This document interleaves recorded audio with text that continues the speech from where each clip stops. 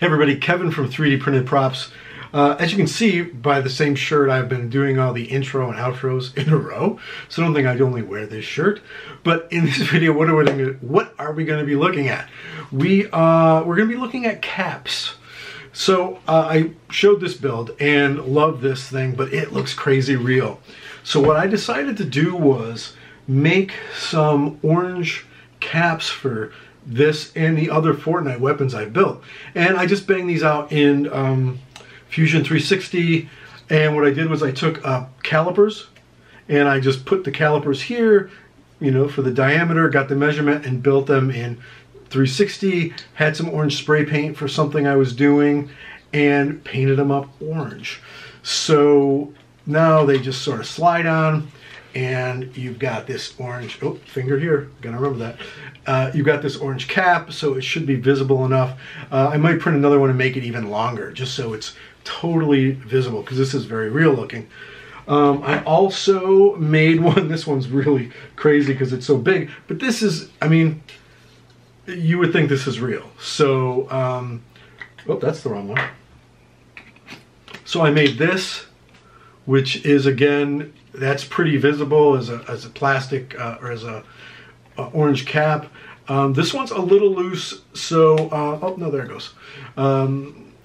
If you print these for yourself, because I'm going to make the files available, you might have to tweak the print a little bit. These were all at 100%. This one might be able to go at like 99% or 98% because it is a little loose.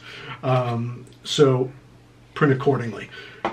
And last but not least, I thought maybe this was to be a little ridiculous, but you know, in these days and times, I mean, this could be a real gun. It very much looks like a real gun. So I printed one up for that too. And yes, it's gigantic. And it's a little, this one's a little small. So again, you'll have to play with your own print settings. I kind of scraped some of the paint off, but that's okay.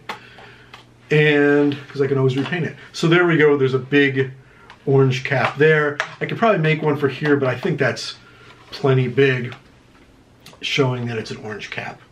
So there we go. I printed up a series, or 3 of these. I made them in 360.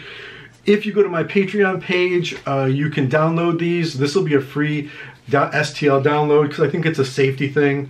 So just go to the link below to my Patreon site, which is just 3D Printed Props, Patreon 3D Printed Props, to download these, print them out, and paint them up. And I just used this orange, you know, Rust-Oleum spray paint. And I would definitely put these things on if you're going to take it outside or if you're going to take it to a show.